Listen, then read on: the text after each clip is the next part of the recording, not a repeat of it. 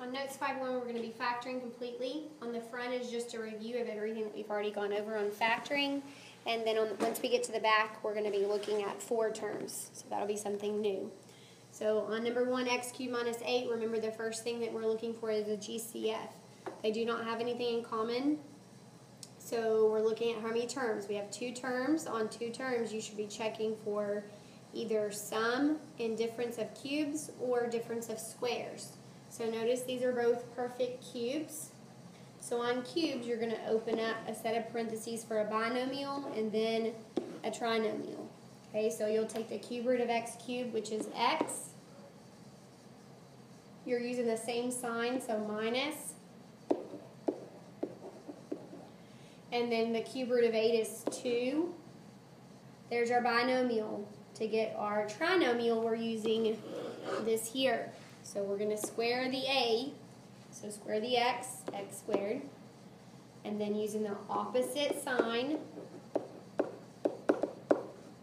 that'll be plus. You're multiplying the x and the 2 together, so that's 2x. And then the last one is always positive. The reason it's always positive is because you're squaring your b, so that's 4. 2 squared is 4. Okay, so once we have factored on cubes, we'll be done. So that's as far as we can go. So that's just a review. Looking at 2, notice there's not a GCF. So we're looking at 2 terms, either squares or cubes.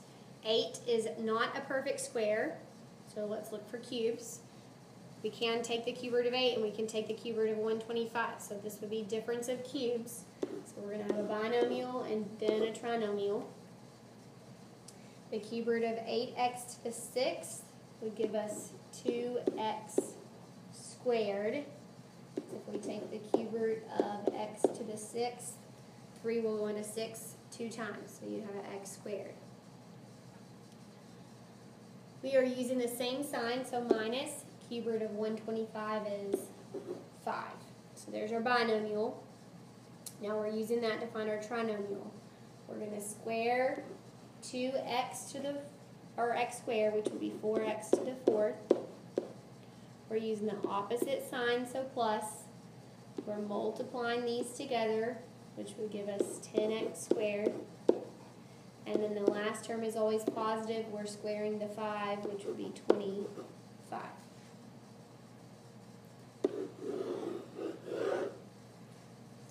You can always check it by multiplying it back through, and it should give you back the original once you've combined like terms.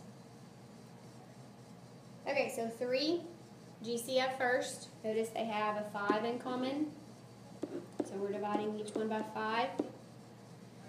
You're left with 3x cubed plus, you have to put that 1 there.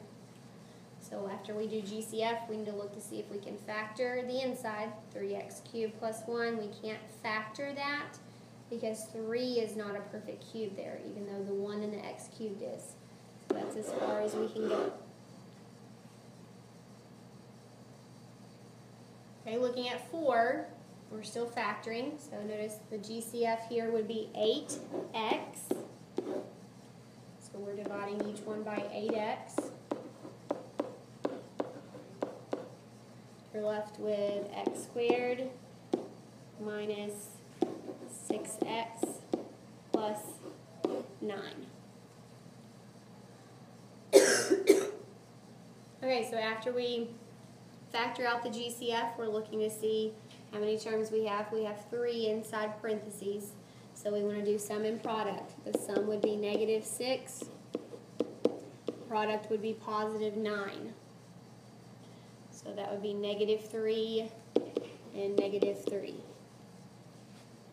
So I'm going to bring down my GCF, and I'll have x minus 3, x minus 3.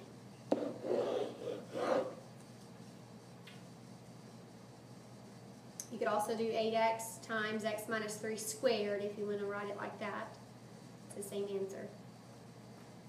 So make sure once you've taken a GCF out that you check to see if you can go another step. Okay, so 5, Notice this one we have two different variables, but we're still doing it the same way with any three terms, which is sum and product. So the sum is -7. Product would be -60.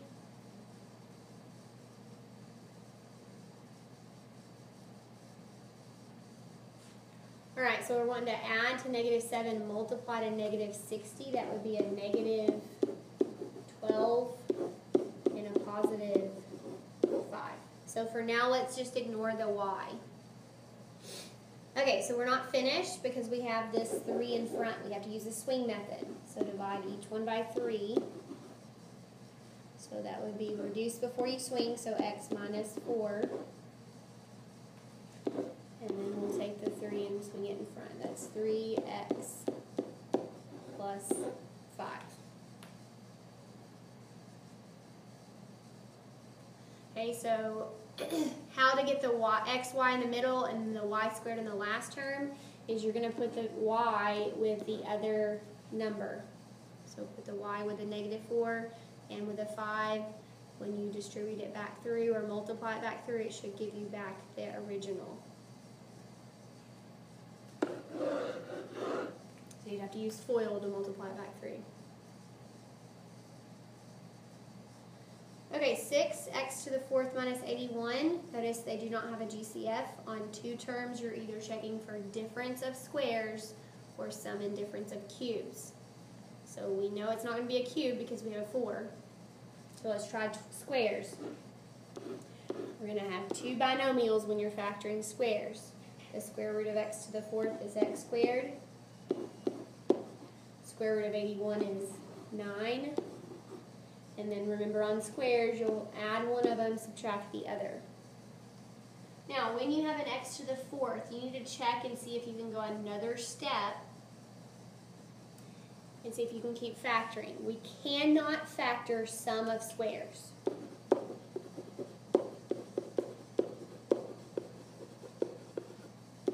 So that sum of squares there we can't factor, so I'm going to rewrite x squared plus 9. We can, however, factor difference of squares, and notice that this is the difference of two perfect squares here. So I can go another step with that one. That would be x plus 3, x minus 3. So remember, sum of squares we can't go another step with, but difference of squares we can. So anytime you have an x to the 4th that you're starting out with, and it's difference of squares, then you probably want to check for another difference of squares after that. Okay, now to the new part. We're going to factor by grouping. So anytime you have 4 terms, you're going to factor by grouping. Okay, so first thing we always check for, no matter how many terms, is a GCF. Notice all 4 of them have a 4 in common. So I'm going to take that out first. Just like all the other examples, we always check for a GCF. You have 6x cubed plus 2x squared plus 3x plus, you have to put that 1 there. Okay, so this is the new part. So when you have 4 terms, you're wanting to group the first 2 terms together. So I'm grouping the 6x cubed plus 2x squared.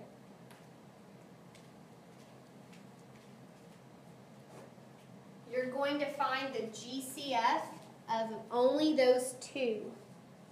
So the GCF of those 2 would be a 2x squared. Open up parentheses and then put what's left. So we're only looking at those first 2. When we divide each one by 2x squared, you're left with 3x plus 1. Always bring down your middle sign, so plus. Now I'm going to group the last 2 together. So they don't have anything in common other than a 1, so I'm going to put a 1. You have to put a 1. Even if they don't have anything, you put a 1 there. When I take a 1 out, I'm just left with 3x plus 1. This is not my answer. Okay? So when I'm done with this part, notice these match. Those will always match when you're factoring by grouping on 4 terms, if you did it correctly. So that's going to be one of my factors. I write it 1 time, whatever they have in common. Then, to get my other factor, I'm just looking at what's in front of it. So 2x squared plus 1. So those are my two factors that I found. When I multiply them, it'll give me what's inside the parentheses, so don't forget the 4 in front to get your original polynomial at the beginning. So this is factoring by grouping. Okay, so the last one, notice they don't all four have something in common, so we're going straight to the grouping. We're going to group the first two. The GCF of those two would be 6x squared. We're left with 5x plus, that would give you 3. You're going to bring down your subtraction. Notice the only thing they have in common is a 1. You have to put the 1 there. Now notice since this one was subtracting, we're actually taking a negative 1 out. So you're dividing negative 5x by negative 1, which would give you positive 5x. And negative 3 divided by a negative 1, that gives you a positive 3.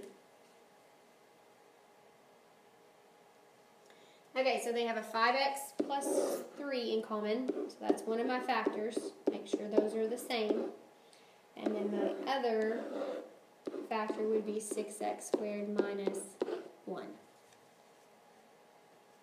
You can use FOIL, multiply back through, and it should give you back your original.